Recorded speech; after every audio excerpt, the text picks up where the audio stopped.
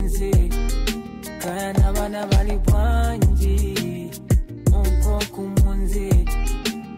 been trying to reach you, but you only been network. I've been trying to reach you, but you only been network.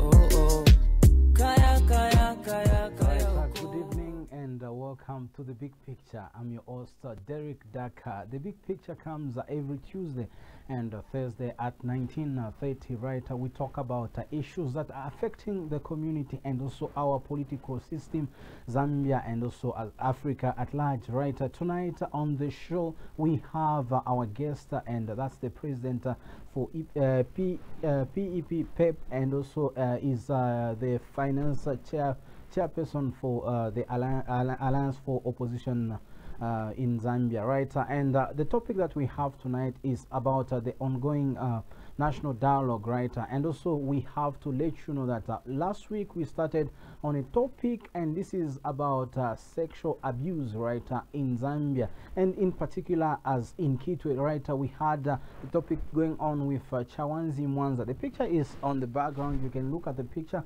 of Chawanzi Mwanza, the lady that was raped by her uncle at the age of 8, right? And also we had great response coming from NGOCC and also different organizations looking at this matter of our friend Chawanzi Mwanza, right? What is wrong with our country? What is wrong with the society, or the community rather? Or is it the political system that is failing, you know, our own people? Or it's you know, the government, right? And we have this issue going on of the dialogue going on, and also we are looking at the story of violence in Sesheke. Dixon Jerry poses a question, and this will be many of the stories that we'll be discussing with Mr. Sean Tembo, right? We're going on a very short commercial break to welcome our guest on the show. Stay tuned and don't go away.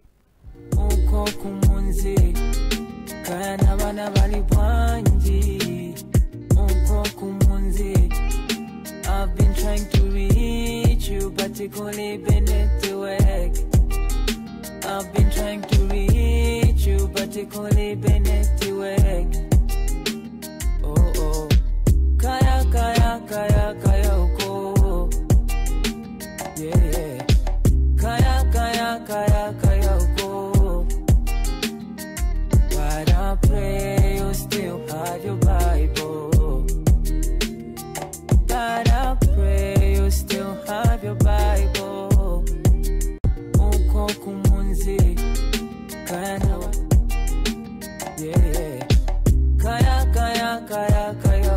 Welcome to the Big Picture. I'm your host Derek Daka. So at the moment, nkani ya manifesto ni chizungu cha mena chimamveka bwino bwino, but ni chizungu cha boza. Okay. Put it aside.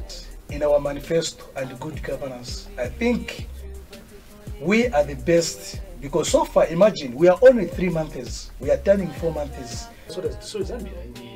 That is why when you go to southern province, when the road hasn't been done. Ninjana. Okay. You know, when some people are hungry, they lose integrity. Okay. Government. Yes. So if you have it wrong in the political party, you certainly will have it wrong in government. If the practices are wrong in a political party, you can expect that when you take power, the practices are wrong. It is not a PF in Congole per se. It's for Zambia. It's for Zambia. It's for you and I. That's why I was talking about the sovereign Politicians, sovereign I think politicians and then are that's why I broke it. safe. That's why I broke it. They Yes. switch. Yeah, that's why I broke it down to individuals per capita. Yeah, kaya kaya kaya kaya oko.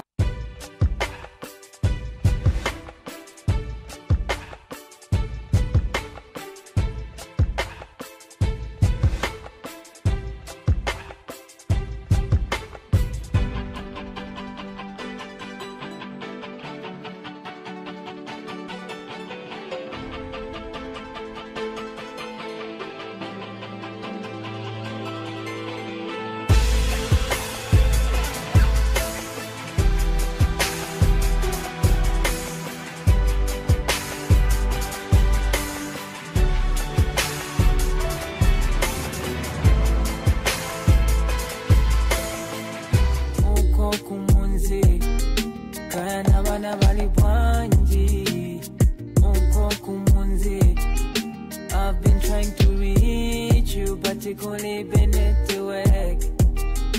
I've been trying to reach you, but you couldn't. On the big picture, and tonight, as I promised you that we have to clear the air with so many stories that we've been discussing about, and our guest is already in the studios. Good evening, Mr. President. Good evening, Derek. How are you? Long time and looking great. Thank you. Thank And you. also You're looking Happy great New yourself. Year. Thank you. Thank you. All right, been- welcome to the program. Thank you so much. Right, and also some of our viewers that are just watching you for the first time on live TV, maybe you can give them a brief of maybe your profile. Yes, my name is Sean Tembo. I'm the party president for the Patriots for Economic Progress. PEP is a political party that is duly registered in the Republic of Zambia. We have been operating for the past 3 years now, and I think we've made a lot of inroads on the Zambian political scene. We have basically set up structures pretty much across the country at provincial level, district level, and right now we are working at the constituency level. Okay. Our hope is that we should be done with the constituency level by mid of this year, and then we'll proceed to work on structures at ward level and section level. Okay. So the hope is that by 2020 or so, we should have structures across the country. And then in terms of our membership, I think it's drawn from pretty much all parts of the country.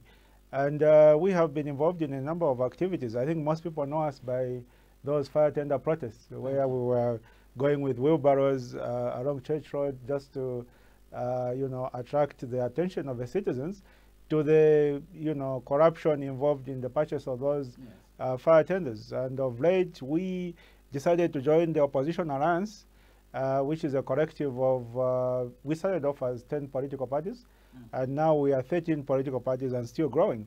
So yeah, we are very happy of our political achievements so far, and we believe that the future is bright. All right. Now, looking at you as a party, Yes. and joining an opposition alliance, how do you put it? First of all, are you not disturbing your followers in terms of the party? Not at all. You must understand, comrade, that when you look at the individual political parties on the Zambia's political landscape, Yes. each of these parties have certain competences. Some are good at grassroots mobilization, others are good because they've existed longer and they have wider structures. Yes. Others are quite eloquent in terms of presenting the case of the opposition. So basically, when you come together and you put your various skills on the table and move towards a common objective, which is to improve the lives of the Zambian people, then you are likely to have more impact than if you operated individually.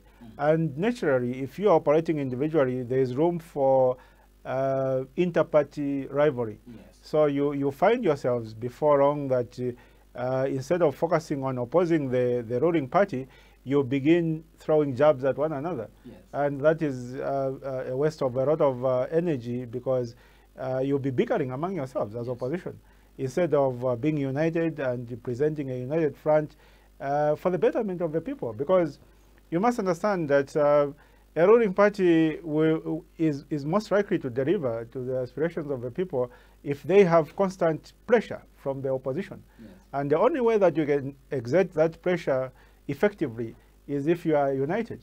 And then come 2021, obviously, we expect to win the general election with a landslide, so that we can basically deliver the kind of Zambia that the citizens of this republic have always looked forward to. Okay. Yes. Right, Mr. President. Now, looking at you as a president, now you've gone into an alliance with the 10 political parties, and there are speculations that were moving over social media and also across Zambia to say you've already chosen your candidate for 2021, and this is Mr. Hagainde Ichilema for the UPND. Well, I must say that for an undertaking such as this opposition alliance, something that is so significant and something that has a huge bearing on the lives of almost each and every Zambian, we are bound to have speculations in terms of who is going to stand and how the selection process is going to be. But I can assure you that As at now, we haven't yet addressed the issue of the candidate for 2021. And when we do address that issue, then we shall, communicate to the citizens of this republic on a timely basis. Suffice to mention that obviously the UPND is the largest opposition political party. So when the time comes to choose a candidate who should lead the alliance into 2021, chances are high that Mr. Ichilema will be selected as that candidate. Yeah, it's only common sense. Okay. You understand? It's not something that people should scratch their heads so much about. I think that's pretty much common sense from my standpoint. Of course, I'm not speaking on behalf of the rest of the alliance, yes, but I'm speaking as Sean Tembo, the party president of PEP. Yes. It would only be natural to select a person who is leading the largest opposition.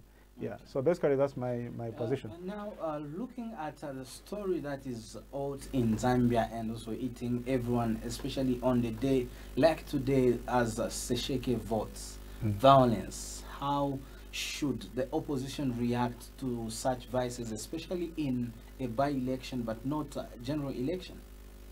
Well, I've always asserted the fact that a degeneration of political violence is a verdict on the poor leadership of the Republican president, His Excellency Mr. Edgar Chagwa, because he is the commander-in-chief of the armed forces. He is the one that is responsible, yes, and the appointing authority of all law enforcement agencies. So to me, this issue of political violence is something that can be ended overnight, yes, if there was political will from the president. But it appears that the president is benefiting from political violence. Him and his party are benefiting from political violence. And that is the only reason why political violence has thrived under President Lungu's leadership. You must remember that during Chiluba's time, yes, there was quite a lot of political violence. But when Levi Mwanawasa became president, that violence ceased for the period that Levi was president. Yeah, and when Rupia Banda became president, that political violence came back again. So political violence is something that exists out of the wishes of the given Republican president at the time. And as at now, the reason people are fighting each other is because President Lungu not only tolerates that, but to a large extent indirectly encourages it. Okay. If the president woke up tomorrow and decided that there isn't going to be political violence in this country, then political violence would end, because he would make sure that the law enforcement agencies, who are the Zambia Police Service to a large extent, are enforcing the laws fairly and equitably. That is all that is required. Okay. Enforcing the law firmly, fairly, and equitably. Right. And then you're home and dry. Okay. You are going to get rid of political violence. So I've always asserted that every blood of every citizen that is shed out of political violence is on the hands of President Lungu, because he's the one that is tolerating this political violence. Right, and now we get now to the issue of today that we have as a topic. It's a finger pointing of the two mother bodies. There's a ZCID and the church. Well, ZCID is not really a mother body. I mean, the organization that is yet to declare themselves ready to move with the dialogue. And right here, there's the church and also the ZCID. Right, what is happening, first of all, Mr. President, between these two teams that are yet to decide when and how they are going to handle the issue? First of all, I must clarify that the National Dialogue and Reconciliation process is already ongoing. Okay. Yes. It was launched on the 18th of January at the Anglican Cathedral of the Holy Cross. And right now, as political players, we are just waiting for the church to advise on the next steps regarding this dialogue process. However, yes. Sorry to cut you short. We have a clip of President Nawakwi saying that the dialogue that was launched by the church is for the church. So I don't know how now politicians are putting this Is it a dialogue for a certain grouping of people, or it's for everyone? First of all, maybe let me add a bit of context to this dialogue process. You know, when you talk about dialogue, first of all, maybe the question you might want to have answered is, why do we need dialogue? Okay. Yes, we need dialogue because when you look at the 2016 general elections, those general elections brought about a lot of tension in this country for the simple reason that they were not undertaken on a level playing field. There was a lot of political violence, mostly perpetrated by the ruling Patriotic Front. The electoral laws that exist, that Electoral Process Act of 2016, basically legalizes electoral malpractice. And then you have the abuse of the Public Order Act by the Patriotic Front and this government through the Zambia Police Service, whereby they are effectively preventing us in the opposition from campaigning, from delivering our messages to the people, so that they are the only ones who are able to meet the people. If they hear of President Hakainde Hichilema meeting the citizens in Kanyama, the police are quickly deployed. And then he's tear gassed out of Kanyama. And yet the reason why the PF themselves came to power is because SATA was allowed to campaign freely by both Mwanawasa and Lupia Banda. But they themselves don't want others to campaign freely. So there's this abuse. And when there's such an abusive environment, you find that people will find it hard to accept whatever the outcome of those elections are. So that's what gave rise to the tension, to the political tension subsequent to the 2016 general elections, which led to the forced arrest of President Hichilema on treason charges. Now, when the Commonwealth came to help address this matter, the PF and this government are the ones who reached out to the Commonwealth to say, we want you to help reduce political tension through a process of dialogue and reconciliation. It wasn't us in the opposition. Okay. It was the PF themselves. You understand? And then when the Commonwealth brought Professor Gambari to start reading this process, the PF U-turned and said, no, we don't need a foreign body to basically read this process of dialogue and reconciliation.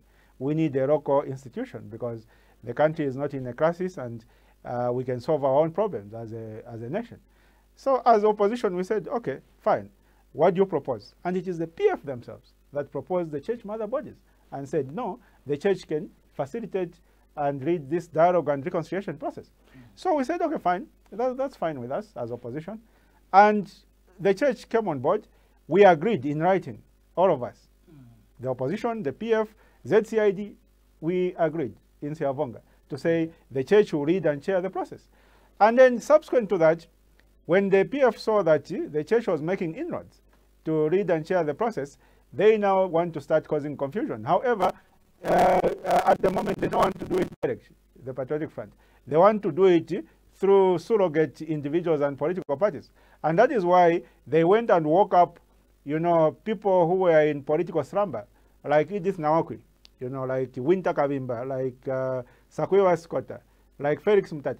I mean, when did you last hear Nawakwi talk anything about Zambian citizens, about the suffering of the citizens? Whether the citizens haven't been paid for the maize they've supplied to FRA, or students have been stripped of their meal allowances. Have you ever heard Nawakwi open her mouth to voice her concern? The only time she woke up and said something is when she was woken up from slumber, probably at a fee by the Patriotic Front, to come and parrot on behalf of the Patriotic Front. And you were mentioned, so we have a clip, and yes, this clip will be played. Mr. Chiwele, maybe you can play that clip for us. As political parties, we remain committed to legal reforms which will promote peace and stability in the country. Politicians who are the Secretary Generals of political parties shall revert to their political parties when this process has started. However, the executive director for ZCID and the other professionals will be the ones interacting with the Secretary Generals that will be the Secretary Generals of the three church mother bodies. It is important here to point out that the end of the meeting, at the end of the meeting on the Memorandum of Understanding, Mr. Charles Milupi, the Honorable Charles Milupi, has called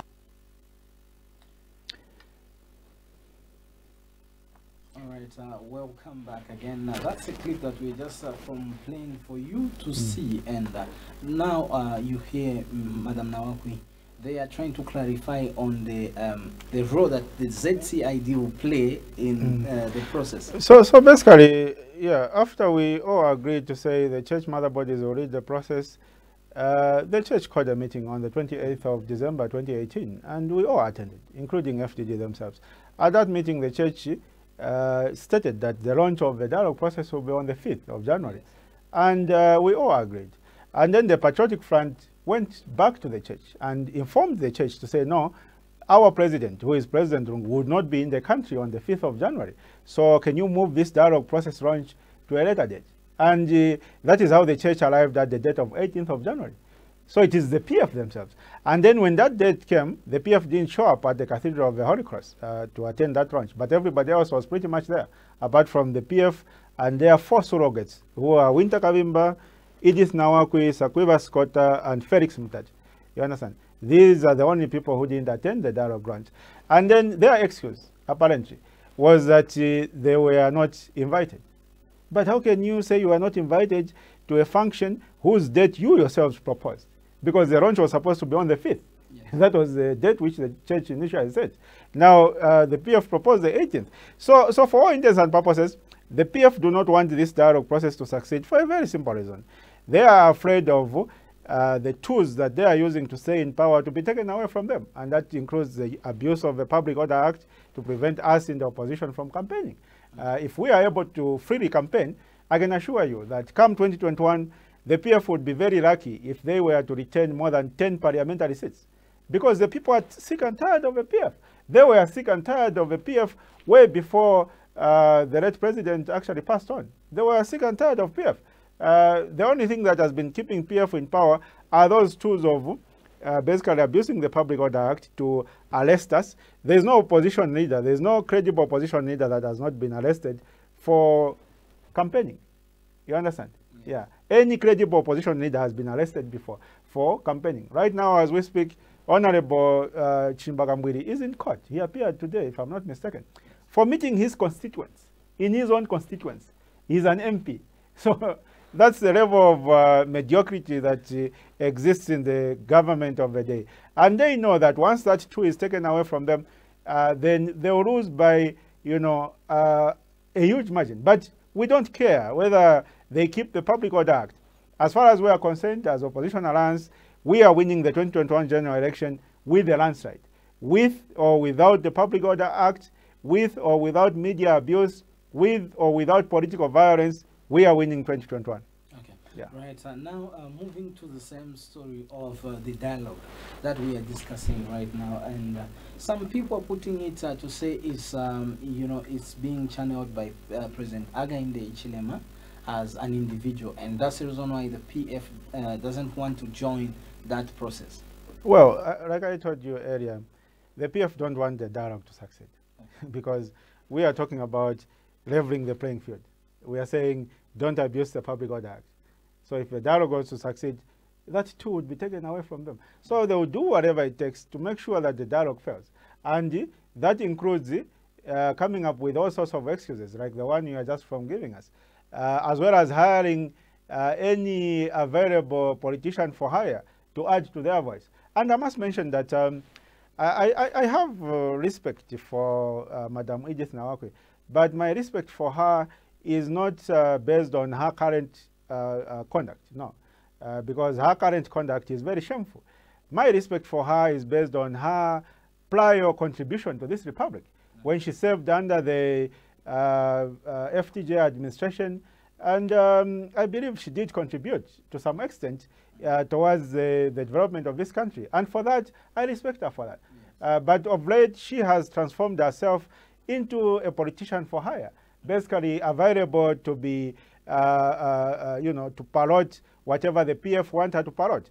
And for that, you know, I don't have any respect for her on that basis. But because of what she did in the past, I'll continue respecting her as, you know, one of the political figures of yesteryear. Okay. Right, now we are going on a very short commercial break just to say thank you to our sponsors, and this is no other than Vintage Services Limited. We'll be back after this short commercial break. Enjoy.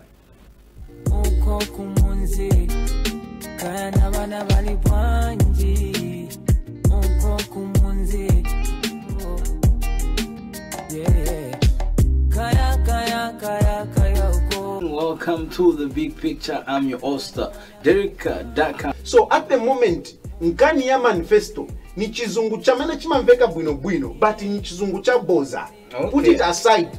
In our manifesto and good governance, I think we are the best, because so far, imagine, we are only 3 months. We are turning 4 months. So is Zambia.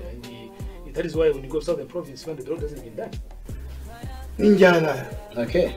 You know, when some people are hungry, they lose integrity. Okay. Government. Yes. So if you have it wrong in the political party, you certainly will have it wrong in government.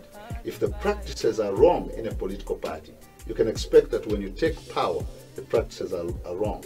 It is not a PF Nkongole per se. It's for Zambia. It's for Zambia. It's for you and I. That's why I was talking about the sovereign Politicians, sovereign I think politicians and then are that's why I safer, broke are it. safe. That's why I broke it. Politicians, Yes. they switch. Yeah, that's why I broke it down to individuals per capita.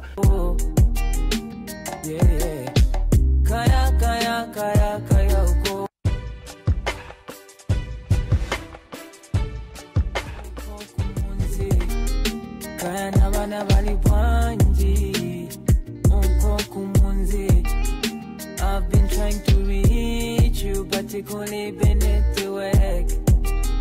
I've been trying to reach you, but you couldn't be network.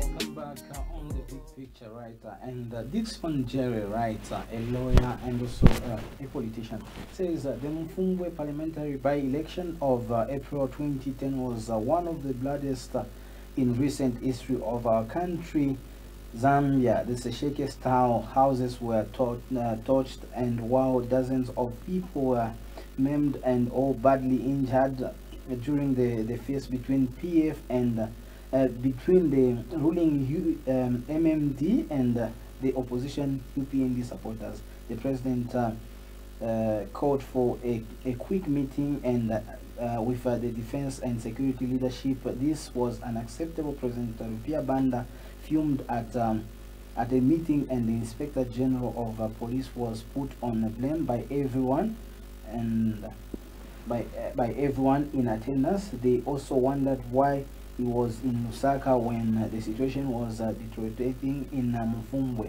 He was taught to show leadership, and as he said so. As the meeting got heated, Army Commander General Wisdom Lopa took the floor with a few words. He asked the IG one simple question: have you failed to curb the violence in Mufungwe? And the general asked, stating he wanted yes or no answer. If the answer was yes, the general wanted to send his men to sort out the situation. We can't keep the commander-in-chief busy discussing small issues like political violence of drunk cadres. He said it's the IG that was dispatched at the area after they confirmed, and he had the capacity to bring down order, and order prevailed at the moment he arrived. In fact, he had almost a physical fight with UPND leader, and remember that picture went viral.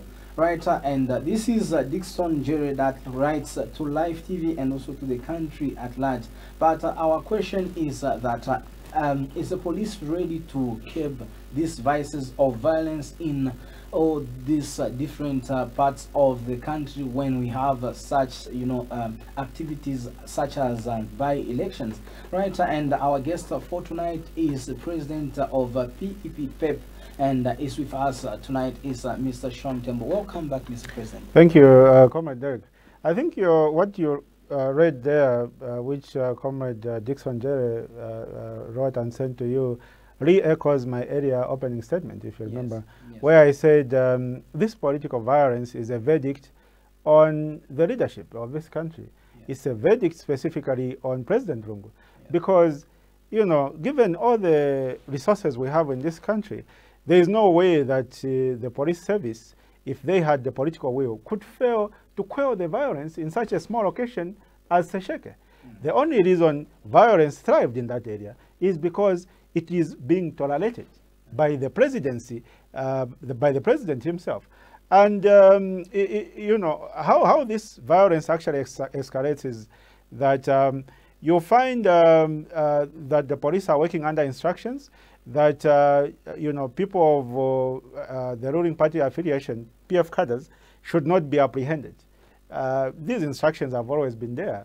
Even in Chiranga, it was the same thing. So if the police are doing patrols and they find PF cadres with pangas, they were instructed not to apprehend them. But if they find the opposition with pangas or any offensive weapons, they were instructed to arrest them. So that inequality, that inequitable application of the law is what infuriates the other group.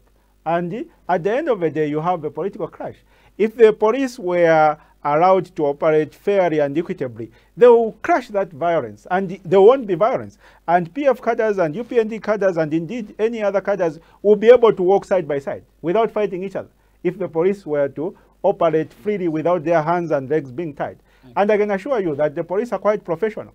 As an institution, without political interference, the police is quite professional. The police only appears to be biased.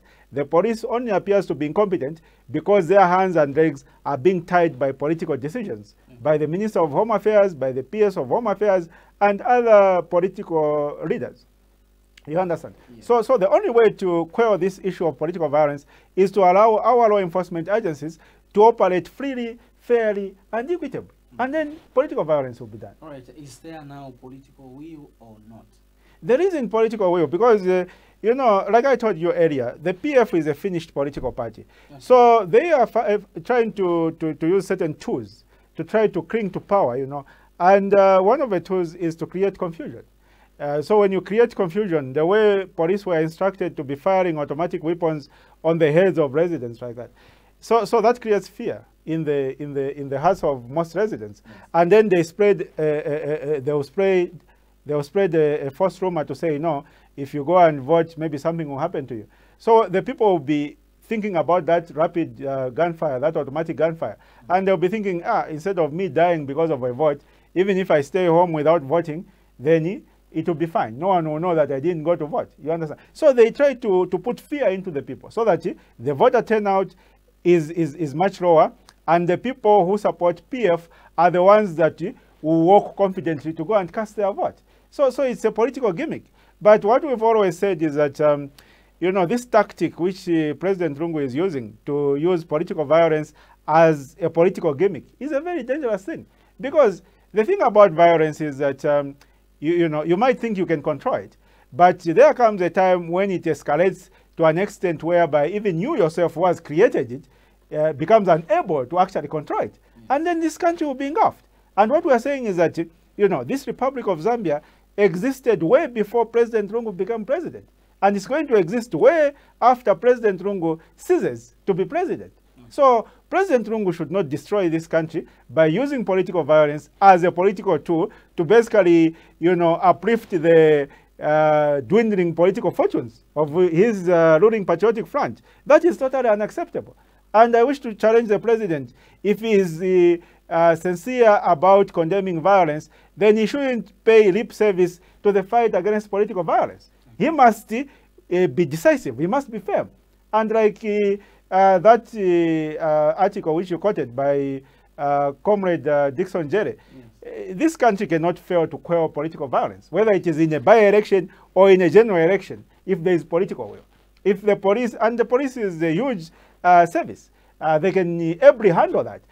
But even if they failed, we have the military, which can quickly move in and restore law and order.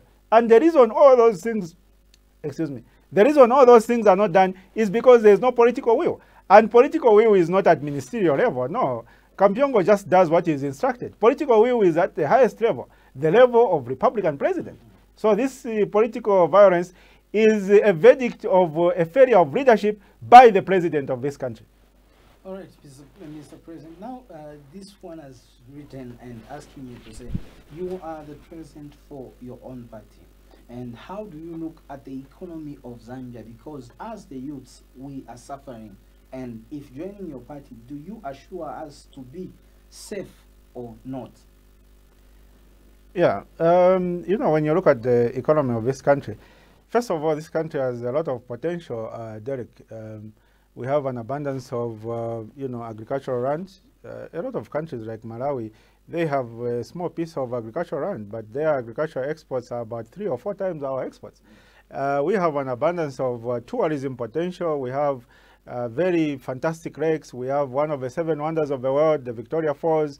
And yet you find that countries which have a fraction of our tourism assets earn 10, 20 times more tourism revenue from their tourism sector, like Kenya, you know, Botswana.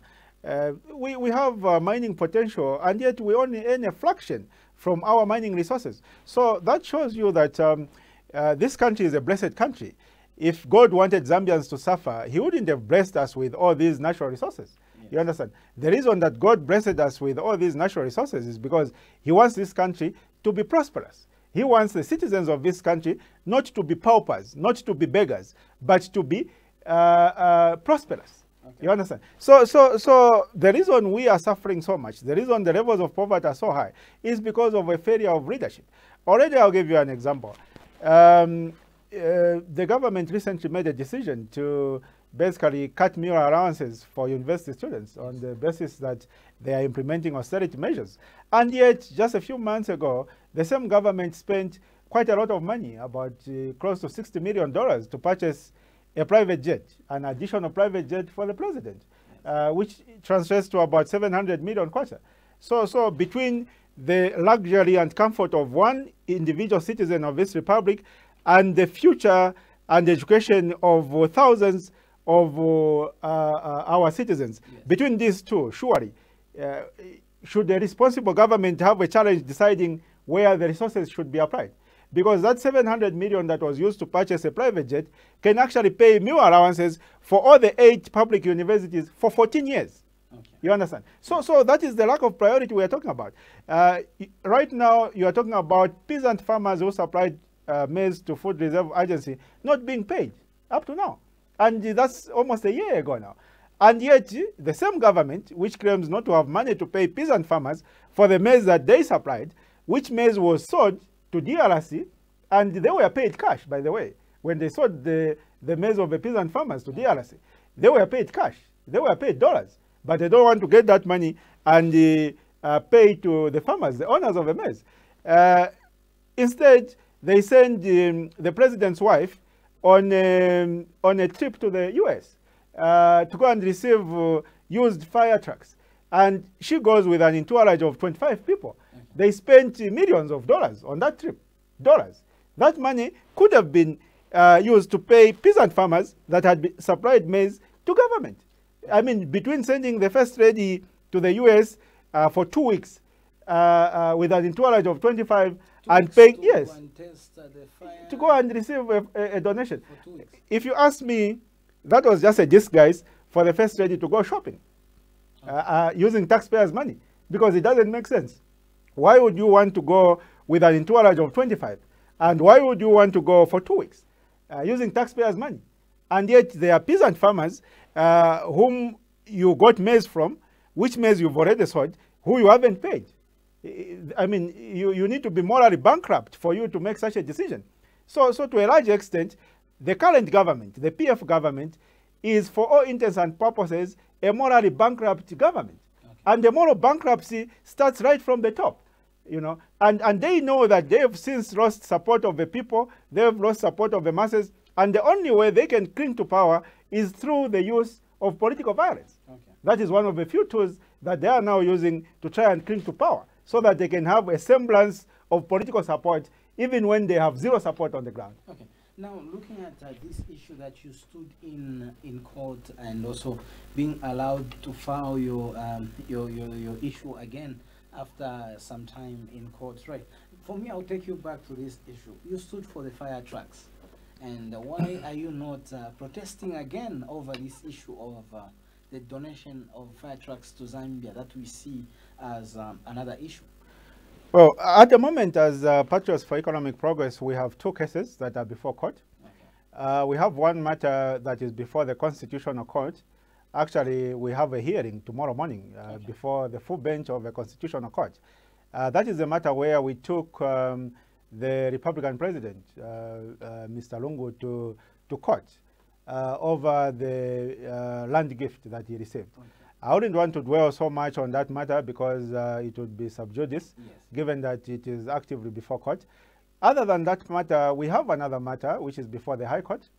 That matter is whereby we took the Zambia Police Service, of course through the Attorney General, to court for them preventing us to undertake our protests. If you remember, we used to do fire tender protests.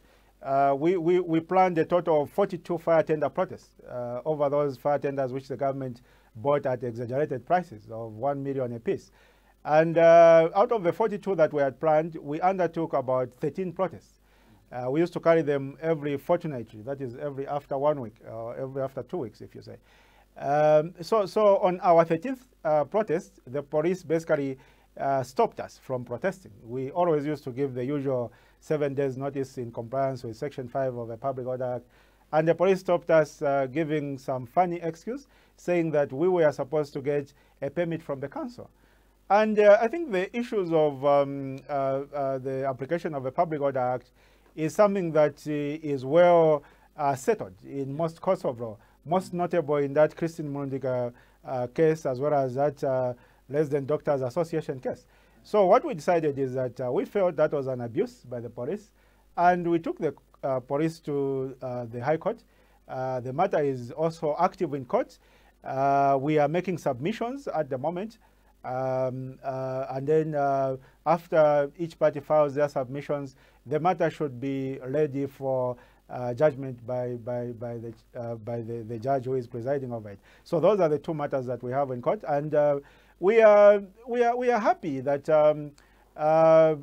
you know, so far as we are concerned, these matters are going very well, and you know, we feel good that we are able to stand up and you know, challenge these matters in court. I must mention that in both these matters, I'm representing the party in person because as a newly upcoming party, you know, our resources are reserved for other mobilization activities. So we cannot afford to hire expensive lawyers. But again, we want to make a point that justice should not be something that should be sold to the highest bidder. Justice should not be a preserve of the rich and powerful who can afford to hire, you know, a barrage of lawyers. Justice should be something that should be readily available to each and every citizen, regardless of the financial standing of that citizen, regardless of whether that citizen is able to hire a lawyer or not. You understand? Justice should be readily available to each and every citizen. So again, that is the other point that we're trying to drive home. Right, and now, Mr. President, looking at these issues that you have in court and also as a party, now here we stand with PEP, right?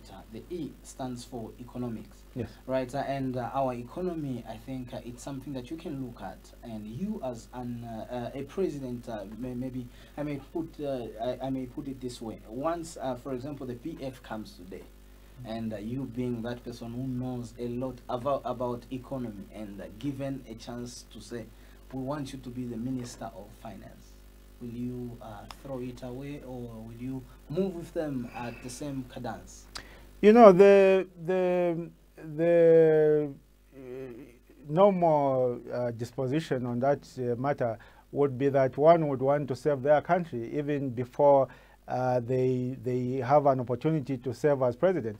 But under the current dispensation, when you look at the current setup, you realize that ministers really don't have any power. They don't have any policy formulation power. They are merely lapdogs. You know, you are just a figurehead.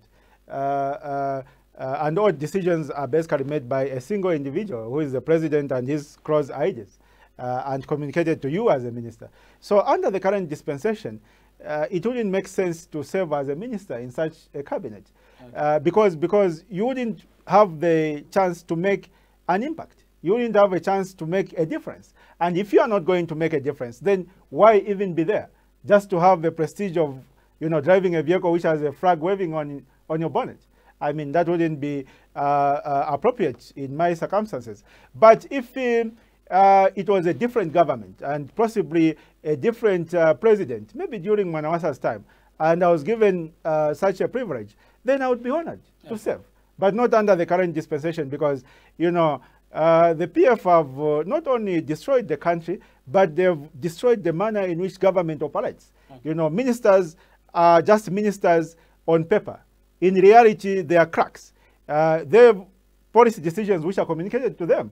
They are told, you've got a minister of finance who is told, oh, by the way, we are phasing off value-added tax and we are replacing it with the GST, goods and service tax. And you are the minister of finance. You are informed the day before the presentation of the budget. And you incorporate it in your budget speech and you read it out. So what purpose are you serving? You understand? So I wouldn't want to be that kind of a minister. I would definitely never take up such an appointment. All right, the food allowance, meal allowance for the students, rather, being cut off the list for the students. I think this is affecting the citizens of Zambia. And how do you look at such once elected in as the opposition alliance? I mean, you know, Derek, when you look at the nature of life, I mean, we are born and then we grow up. And then we are adults. We were children yesterday, I'm sure you remember. Yes. Tomorrow will be old men. You understand? It's a cycle of life. And the biggest investment that you can ever make, whether at a micro level, that is household level, or indeed at a national level, is to invest in the children that are coming up. Yes. And the best way to invest in the children that are coming up is not necessarily to buy them expensive toys or anything at household level. No, it's to invest in their education. Make sure they are doing well in school, they are focused at school, and you raise them into responsible children that are educated at household level. At national level, you need to invest in the upcoming generation, so that when you and me are old men now, you know, sitting under a shade, you know, enjoying a glass of whiskey with our hands shaking, spilling half of the whiskey in the process. Yes. We go to a hospital and we are being attended to.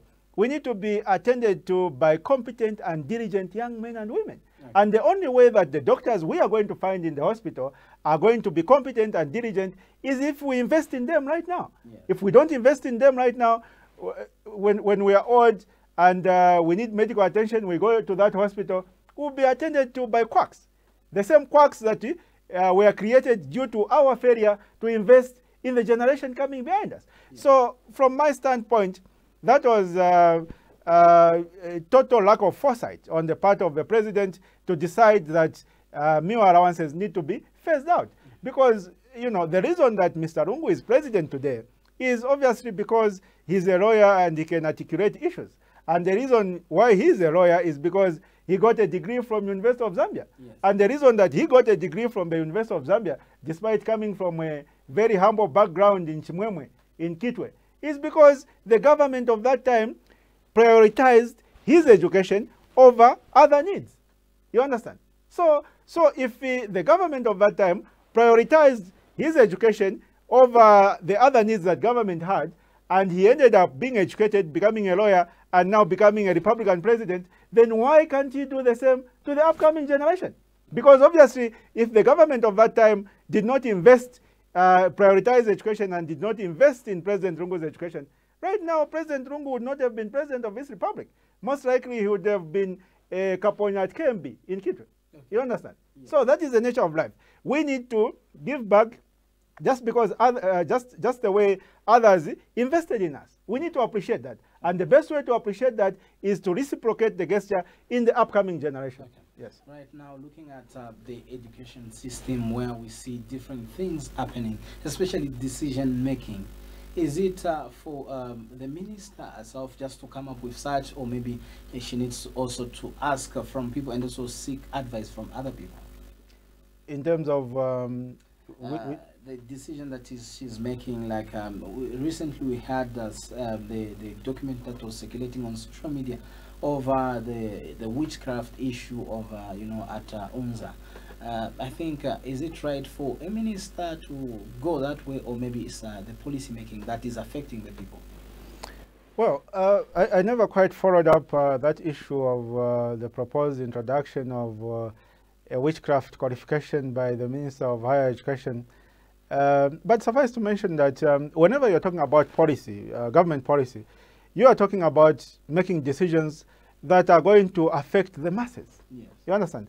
And the thing about government decisions, about government policy, is that those policy decisions have far-reaching consequences. They have a trickle-down effect. And in most instances, you cannot reverse the impact once it has been exerted on the populace. So given that background, it is critical that before you take a policy decision on any matter, you need to ensure that such a policy is well researched. We have a caller. Hello. Good evening. Hello. Good evening. Your name and where are you calling us from?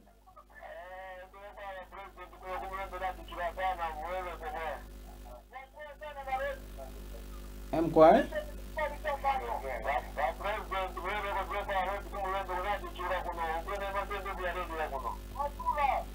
Ni mwa nani shina?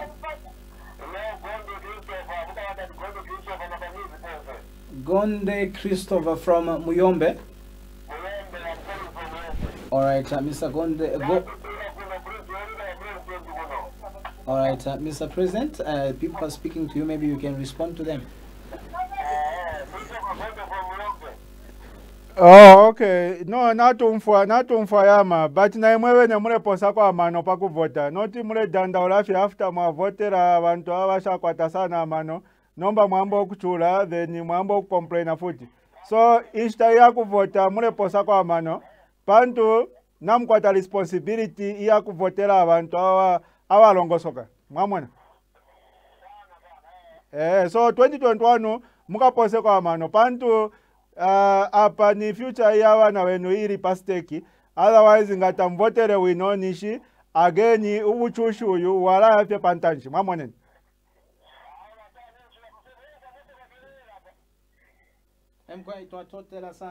Right, this is someone who is calling us from Muyombe and is asking for the roads, and this is a song that almost every Zambian is singing. Exactly, and you know what, you know what,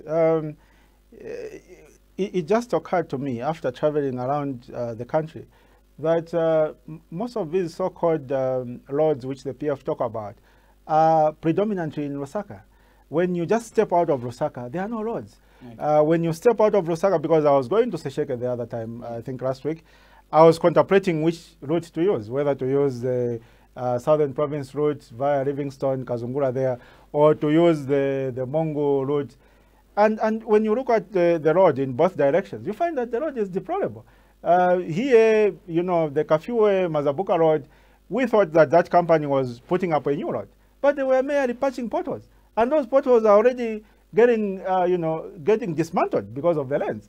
So the PF, actually it's a myth that the PF have constructed roads. The PF have just constructed roads in a few neighborhoods in Lusaka. When you look at the key roads in the outskirts of Lusaka, there are no roads to talk about. Okay. Yes. Right now, when we look at roads that are a song that everyone sings about, the construction of roads, and now we come to the economy of Zambia. And as we are not moving away from our topic, which is the ongoing national dialogue, Mr. President, we need the dialogue as Zambia. But now here comes the fact that everyone should accept is President Edgar Lungu and President Hakainde Hichilema should sit down and make themselves clear to the people of Zambia that peace should be a fruit of everyone in Zambia too. You know, the issue of dialogue is not necessarily an issue of President Lungu and President Hichilema, no. Okay. President Hichilema is a mere stakeholder, just like myself. Okay. This is an issue that if it is going to succeed, will require the goodwill of President Lungu and his Patriotic Front, party and government. Okay. You understand? And that is what is missing. Because I'll tell you something, even after, let's say we have a successful dialogue and we have resolutions of a dialogue and we resolve that the Public Order Act is going to be applied fairly and equitably or it is going to be abolished altogether. and that the Electoral Process Act of 2016 is going to be amended, and various other reforms, that there are going to be media reforms, so that we prevent the abuse of the media by the ruling party in two ways, by the way.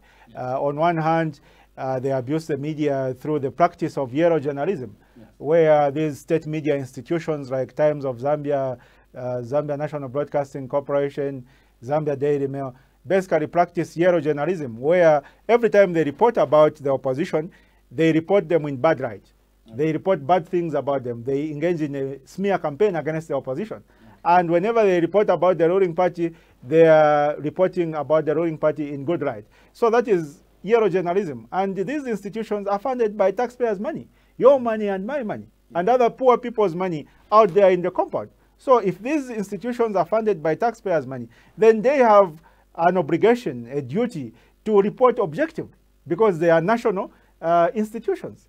So that is one way the PF abuse the media. The other way is basically through the intimidation of privately owned media houses. So what the PF would do is that they'll go to a private media house, and then they'll try to dangle a carrot to them and say, okay, we are going to give you so much, either as a once-off payment or as a recurring payment, so that you can tune your reporting to favor us, so that they can join the bandwagon of yellow journalism that the public media houses practice.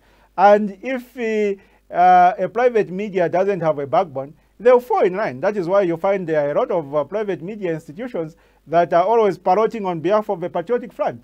Those are on the payroll, a monthly payroll in most instances, of the Patriotic Front. That is why you find that one week they are reporting for the PF, and then a month later they are reporting against the PF. It means that the PF haven't remitted the monthly payment. So they want to remind them that you haven't paid us yet. Can you pay us? You understand? Yeah. So that is, and for those media houses that have a backbone, those who resist the PF bribes, what normally happens is that the PF will then proceed to go and intimidate them. They will either send the police there with a search warrant and say, no, we are looking for this footage or whatever, or they will basically ask the not so independent broadcasting authority to basically issue letters to them and say, hey, you're reporting what, you understand? So that is abuse of the media.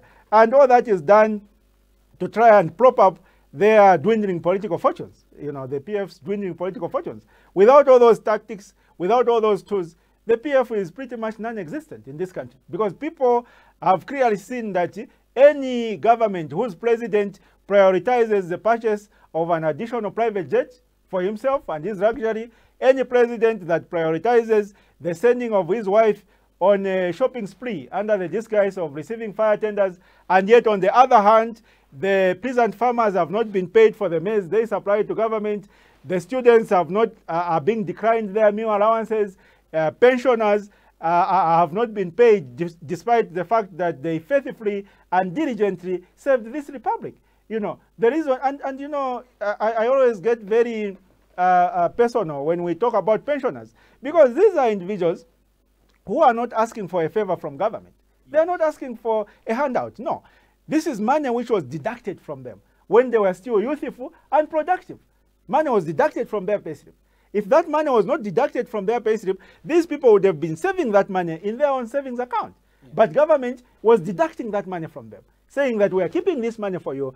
When you retire and you're old, we'll give you this money after it has achieved the returns. It would have increased in size. Now, these people are now old, they retire, and most of them have got all sorts of chronic diseases. Others have got hypertension, others have got BP, others have got cancer, others have got HIV/AIDS. And these people are not productive. One, because of their age, and two, because of their various chronic diseases. And what they are saying is that, okay, fine, you were deducting money from our payslip every month for the past 30 years. Can we please have that money so that we can be able to help ourselves and be able to help our children and be able to feed ourselves?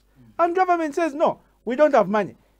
But how can you not have money? You are deducting money from us. What did you do with that money? And in the midst of government, of the PF government saying they don't have money, the president proceeds and spends 700 million kwacha on a private jet that has a bar inside. You understand? How reasonable is that? Did you see the pictures, Mr. President? Yes. We saw the pictures of the Gulf Stream. And you know what? those people who try to advance the argument that no, the president's previous private jet was getting old and it needed to be replaced and blah, blah, blah. You know, aeroplanes come in different categories and different makes. You understand? Yes. The Gulfstream family of planes is the Rolls-Royce among planes. You know, the way the Rolls-Royce is among cars. Yes. You understand? And what we are saying is that the president could have bought a perfectly durable, dependable aircraft, such as an ATR-45, that the president of Botswana has, which the president of Malawi has. You understand? Yeah, a brand new one for just less than 10% of that 58.8 million, which is spent. And it would have served the purpose perfectly. But he decides to go and buy a private jet, a Gulfstream G650 private jet, which only rich people like Jeff Bezos of Amazon, like Floyd Mayweather, you know, the boxer. Yes. Those are the private jets that those people fly around with the nicely decorated inside bars. So why would a president of a poor country spend so much money? There's no library on the plane but a bar. Well, I'm not sure about the library. I'm talking about what I'm sure about. Okay. So why would the president of a poor country want to spend so much money on a very expensive private jet? Even if you wanted a private jet, why not get an affordable private jet? So it shows you the levels of recklessness. It shows you the levels of gluttony that we have in the leadership of the current government. And with such a gluttonous government, with such gluttonous individuals who only care about their stomachs and their pockets, there is no way that this country can develop. And that is why the citizens of this republic need to stand up and basically ensure, okay, it is our collective responsibility as citizens of this republic to ensure that we don't allow this country to deteriorate further than it has already deteriorated. Okay. Yeah, as it is right now, if it is put in the right hands, it can be salvaged. But if we don't take action now, it will reach a point whereby it is beyond any kind of salvage. Right, and Enoch Roosevelt Tonga ERT writes, President of Third Liberation Movement says, Mr. President, I'm following the program and this is very great. I like the way you're coming out, right?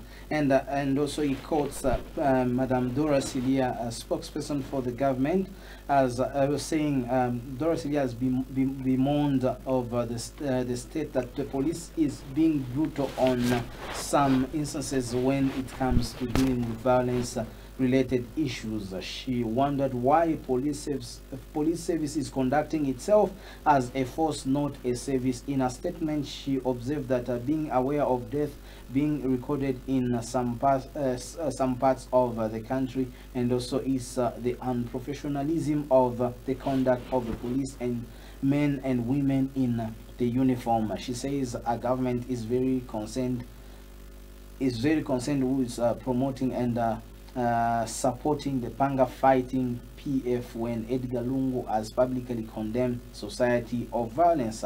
And also, as ERT says, we believe that all crocodile tears and Celia, the group must have felt some way and seen how violence is slowly being turned in Zambia in their own hands. Right. This is the word that Mr. President, you're just from saying, and President Enoch Roosevelt Tonga of the Third Liberation Movement is saying to say, first of all, he's appreciating you for coming out in this manner. Thank you. And also is saying, he's quoting Madame Dora Silia, the minister, and also chief spokesperson of the government, saying it's the tears that she's showing are the crocodile tears. Now, Mr. President, to go back to our issue of the ongoing national dialogue, do you think this dialogue will succeed? That's an interesting question. Well, this dialogue needs to succeed. Okay. Yes, it needs to succeed. Because if it doesn't succeed, what that will mean is that we are going to get into the 2021 general election with the same political tension that existed in 2016. Although this time it will be more pronounced. Yes. Because obviously the level of frustration among the population will be greater than it was in 2016. Yes. I'll tell you something. You know, if you get into an election and the playing field is level, you were allowed to campaign, and then you lose an election, that's fine. I mean, you lost. The people, not enough people voted for you. Yes. You understand? There's no problem. But the problem comes in if you get into an election, and prior to the election, you are being prevented from campaigning by the police under the instruction of the ruling PF party. They prevent you from campaigning. And it's only them who are campaigning. And then you get into an election. And then there are a lot of other irregularities in that election. Yes. And then after that election, you are told you've lost the election. Yes. That is totally unacceptable.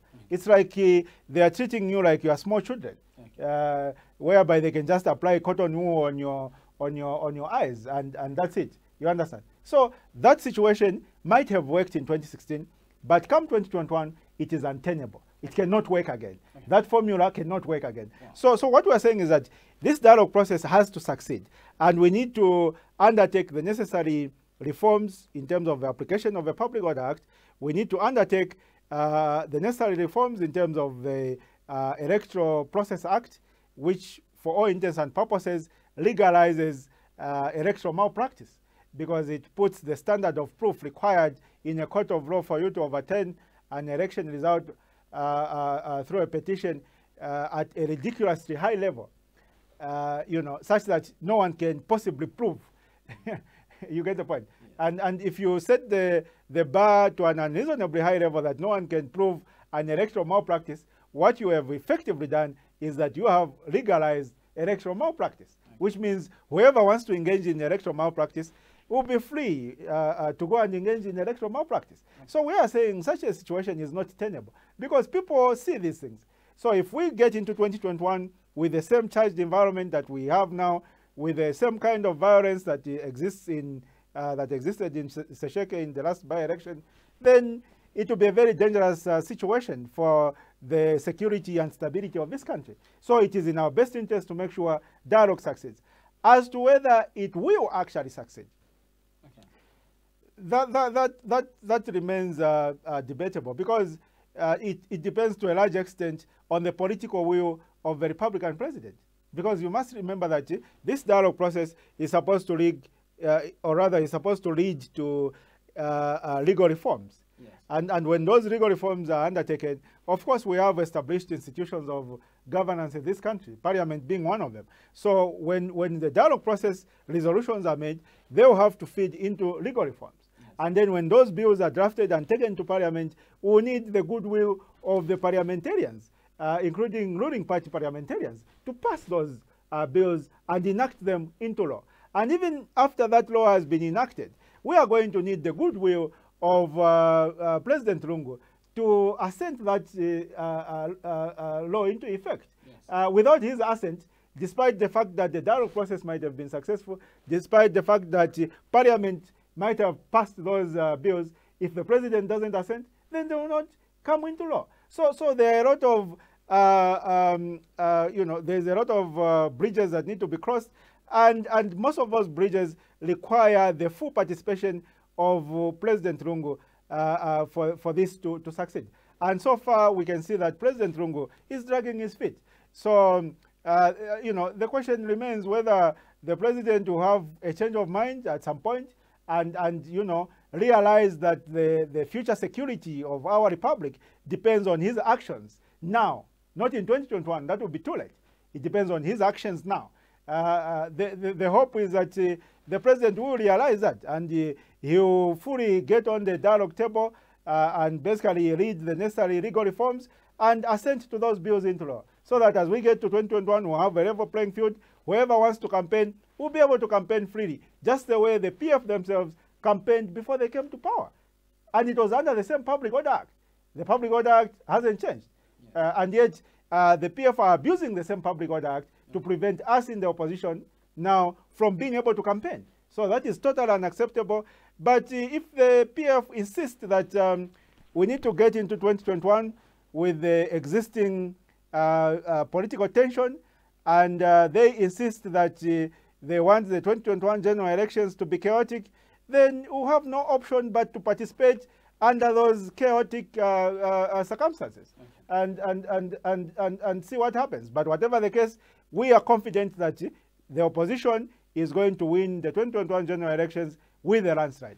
All right, that's very good, well articulated, Mr. President. Thank you, Comrade. We really appreciate for coming and also making your appearance on the big picture. And hopefully this will not be the first and last for you to appear on live television. Not at all, Comrade. All right, now, I'm always available. As we are closing, the last issue that you have to address to the people of Zambia is over the youths that have lost hope in terms of their empowerment. Maybe you can look into the camera and address the people of Zambia. Thank you, Comrade.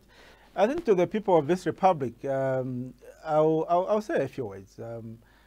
You know, when you look at our quality of life is very, very low. And we do not deserve to have this low quality of life. When you look at developed countries, what is needed for a country to develop or for individuals to develop in a country is basically two things. On one hand, you need the full participation of the citizens, their hard work, and their commitment to better their lives. And then on the other hand, you need the government to create the necessary conducive atmosphere so that the citizens can be able to thrive. What we have at the moment in this country are hardworking citizens without the necessary conducive environment being created by the government. Because when you look at instances like the current domestic debt, which stands at, or rather the domestic arrears, because domestic debt is basically the treasury bills and government bonds which are issued by Bank of Zambia. But when you look at the current domestic arrears, which is basically money which government owes to various suppliers of goods and services, you realize that it is standing at about 15 billion kwacha. And this is something that has been outstanding for the past 4 to 5 years. So what that means is that small-scale businessmen who supply goods to government have not been paid for a very long time, and their money is basically tied up. So the citizens have done their part. They wake up early in the morning to go to work. They try to employ fellow citizens, and they supply goods and services to government. And the government is not doing its part to make sure that those goods and services are paid for so that the citizens can continue to thrive in their small businesses and they can continue to create employment in their small businesses. So what we are saying is that in the government that will come after 2021, the government will be able to do its part. It will be able to ensure that every person who supplies goods and services to the government is paid on time so that that citizen can go back and continue thriving in their small business as opposed to being undermined. When you look at peasant farmers, they have only one income, the crops that they produce the whole year and supply to government through Food Reserve Agency. So when people make an effort, they work hard, they produce, and they supply to government, and government fails to do its part by being able to pay those people. They are not asking for a favor. They are not asking for a handout. They are merely asking to be paid for the hard work that they put in to produce the crops that they produce. And government is dilly-dallying. As we are speaking right now, government owes peasant farmers more than 240 million kwacha from the last farming season. That situation is totally unacceptable. So in the government that will come in 2021, we are going to ensure that the government does its job and facilitates the prosperity of the citizens of this republic. The only citizens that will not be prosperous after 2021 are lazy citizens. And for lazy citizens, really, there's nothing much you can do about them. But for any hardworking Zambian, they can be assured that they are going to be prosperous, they are going to be rich after 2021. All right, thank you very much, Mr. Thank you, Comrade. For making it, we really appreciate it. Thank you. Tonight on the big picture, as we are coming to the end of the show, this has been your host, Derek Daka, on live television. We really appreciate to everyone that made sure that we come live on this platform, and also thank you very much to our sponsors, and this is Vintage Services Limited Zambia. Right, we say thank you very much to the technician of tonight, Andrew Chiwele, and known by the name of DJ Ray C, and the entire crew of Live TV, not forgetting Mateo Chilenga for the studio setup, right? And also thank you very much to the entire management of Live TV. This has been the big picture. Enjoy the rest of our programming, and we say good night. Kana bana bali panji I've been trying to reach you, but it only been